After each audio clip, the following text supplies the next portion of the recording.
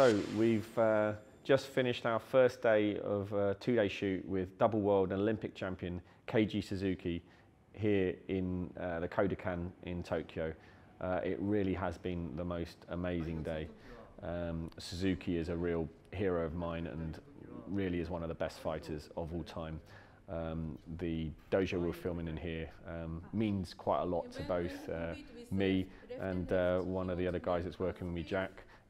Both our fathers worked in this dojo about 16 years ago with Toshihiko Koga, triple world and Olympic champion, where we filmed Koga and You Win, and now we're here back 16 years later with Suzuki. Suzuki did want to film with us. He's been wanting to work with us for a while.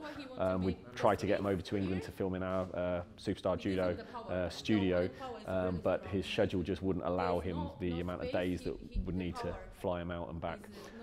So we thought, well, we'll come out to him and we'll come out here and film him here.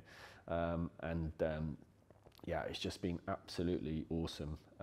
First day's just up and we've just filmed, we've done his ASHI-WAZA, we've done his Koso Tagari, we've done his Oso Tagari, Ashi-Guruma, and just incredible stuff he's shown us. We had some time up in the Grand Dojo earlier, the famous Grand Dojo, and had it all to ourselves.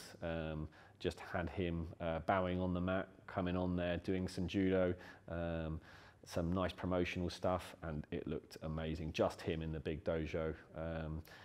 Little did we realise that we were actually holding up an international training camp, and the minute we stopped, about 300 judokas piled onto the mat. Some of the best fighters in the world today, actually. Yeah, then we struggled to get back down to the dojo because they were all coming up the stairs. But no, it's been great. Suzuki's been really, really fun to work with. He's a really humble guy, just as you'd expect from the Japanese, but he's been awesome. Uki's been great. We've got a good structure in terms of how we film, because we don't just want to show classic Japanese demonstration, which is a lot of the time what the Japanese do. So we've come here with all of the footage that we've got from years and years filming judo around the world in some of the biggest competitions. And what we've done is we've come here with all of his footage from the biggest tournaments that he's won,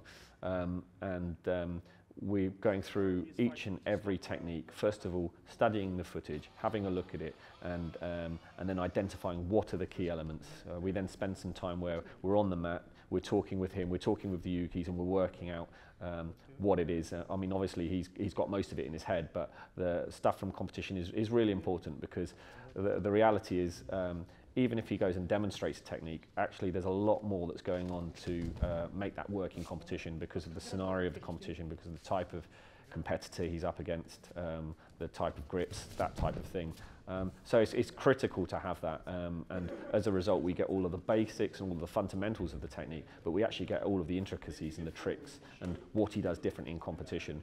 And a lot of the time, you know, when, not just for Suzuki, but when we're working with a lot of the top guys, it's the same for all of them. You know, they notice things in those clips that make them realise what they're doing and what's different. And so we've covered a lot. For each technique, we've covered a lot.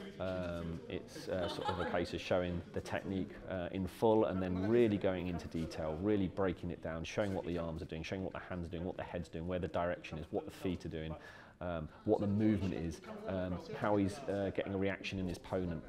There's so many elements to it, how he trains the technique, how he finishes the technique off, the difference between left and right, the difference in terms of the type of opponent he's up against. Even if he's a left-handed fighter and the left-handed opponent is who's against him is on his lapel, or whether his arm over the top, the intricacy and the different way he'll move, or the different way he'll get reaction, or the different ways in which he breaks balance.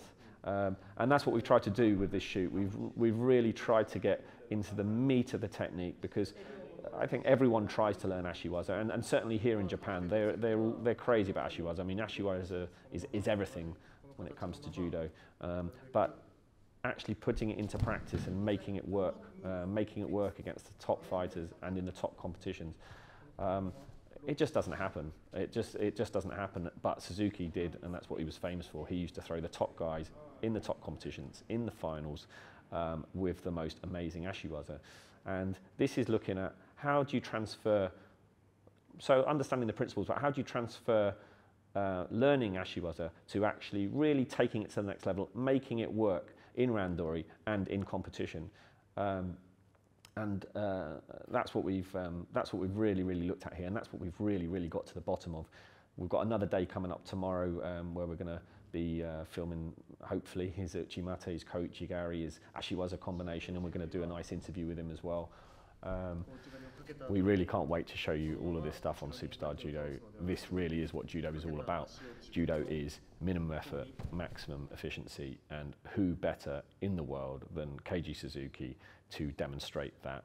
ASHI-WAZA, when it comes down to it, ASHI-WAZA is the epitome of minimum effort, maximum efficiency, and there is no better fighter in the world, arguably of all time, than Keiji Suzuki in terms of demonstrating that, showing that, and we've done it. We've got the shoot with him, and you wait until you see this stuff. It's amazing.